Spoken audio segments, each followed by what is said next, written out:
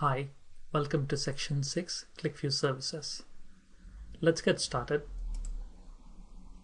First, we will understand the fundamentals of QlikView server components, and then we'll look at each QlikView service in detail.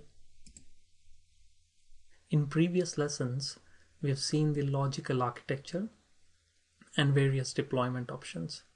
From this lesson, we'll go through some advanced concepts where we will understand the role of each QlikView server service.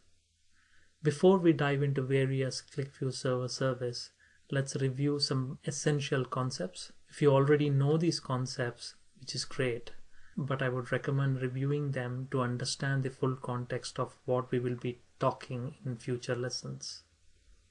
So the first concept we will be looking at is service-oriented architecture. So what is service-oriented architecture? To keep it simple, service-oriented architecture is a design pattern, and service-oriented architecture is essentially a collection of services running together. These services communicate with each other. Communication can involve either simple data passing, or it involves two or more services coordinating some activity. So what does this mean from QlikView perspective? So let's go deeper and let's understand what it means from QlikView perspective. So from QlikView perspective, all the services QVS, QDS, DSC, QMS, which is QlikView Management Service, DSC stands for Directory Service Connector, and QDS stands for QlikView Distribution Service, and QVWS is QlikView Web Server, and QSS stands for QlikView Settings Service.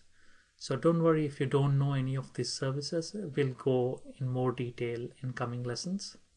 For now, all you need to understand is that these services communicate with each other via QVP protocol, and communication with browsers is via the HTTP or HTTPS protocol.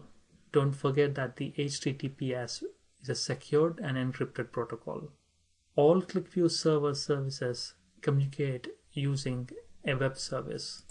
So the web service is used to communicate between the services.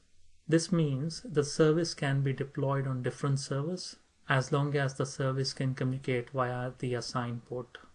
This allows, for instance, QlikView Distribution Service, which is responsible to connect the source and extract the data. And if QDS resides on separate server from the one on which QVS and QlikView Web Server services run, so basically if you have two nodes, one node where you have QDS running, and then the other node you will be running QVS and then QlikView Web Service. So if you have them on separate nodes, it's critical to separate the backend process, which is the QDS service relates to, from the front-end process where QVS and QlikView Web Server are used as part of the front-end process. So simple analogy is that we compare service-oriented architecture with musical orchestra, where each musician performs or plays their instruments according to the notes, and their timing is completely in sync, with other musicians in the group. Even though in reality musicians work in isolation, yet they are in harmony and produce great music. So it's pretty similar, where the services do their job in isolation, yet they talk to each other. That's the beauty of it. And the web service calls are made to communicate between the services. So the main advantage of service-oriented architecture design pattern is that when one service goes down, other services can still perform their jobs.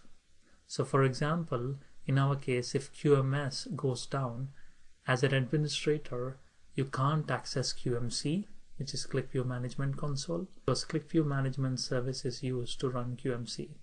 However, users can still access QlikView applications without any disruption.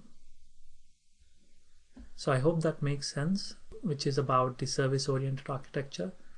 In next lesson, we'll understand the difference between a service and process, and we'll look at few other concepts. Thank you for watching.